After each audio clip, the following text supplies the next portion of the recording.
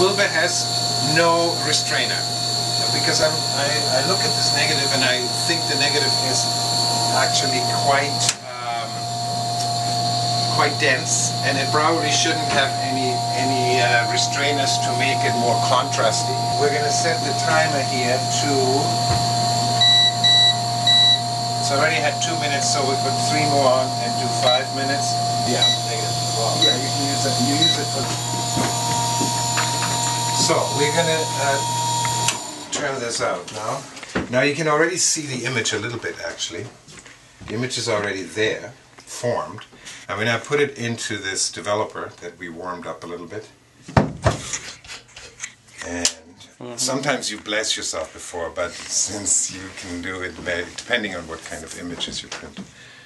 I'm actually not that religious, but that light thing over there. No, it's fine, it's fine. So we're going to put it on and immediately it comes out.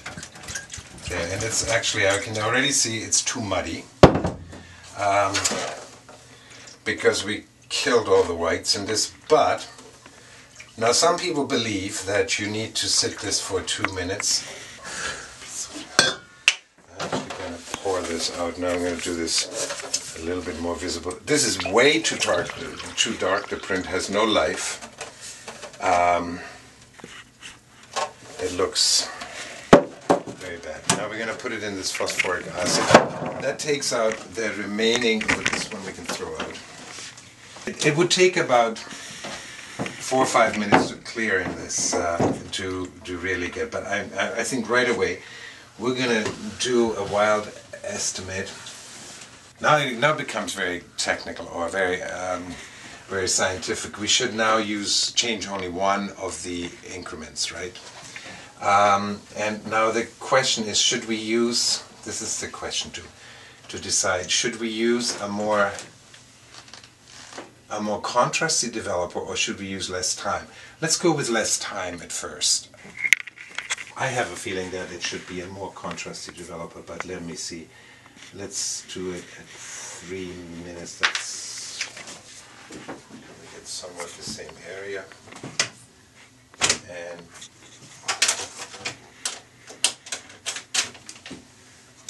probably a little weaker than sunlight. But it's a bit more reliable because, like I say, when you print with sunlight, it's just, you know, you get a cloudy day. It may take longer because the ultraviolet light takes longer to penetrate through the clouds.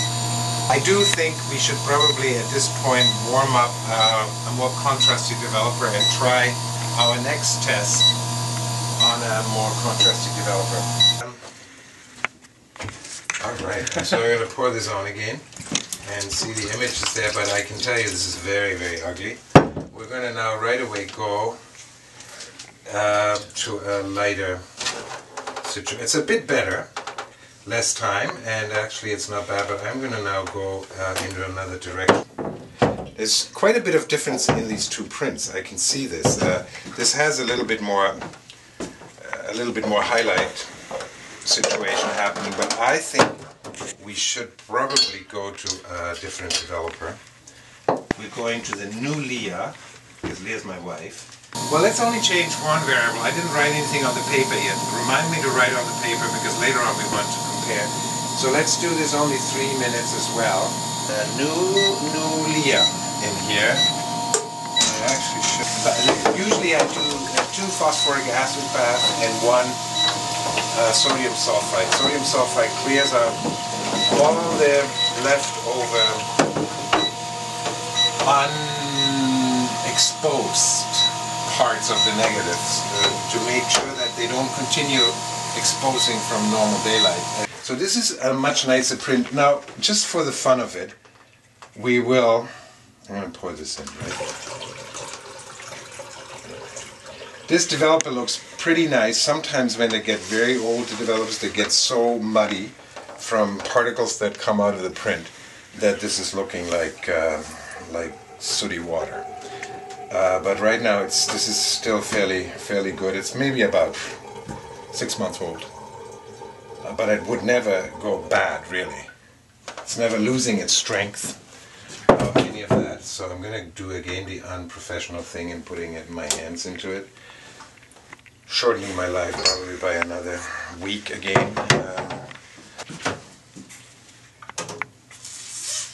Now if we wanted to dodge and burn things, that gets more complicated again, which you can do also. We would have to cut a mask out of rubylith, something like this. We can cut out with an X-Acto knife a certain area that we then expose longer if we wanted to burn something in. We hope not to have to do this. Digital photography is that you can make it an attribute that everything is perfect every time. But okay, has some kind of little schnicky thing here, but yeah, it's cool. So this is what it looks like without development. And the idea is, of course, also you want to cover this very quickly with the developer, which comes so instantly.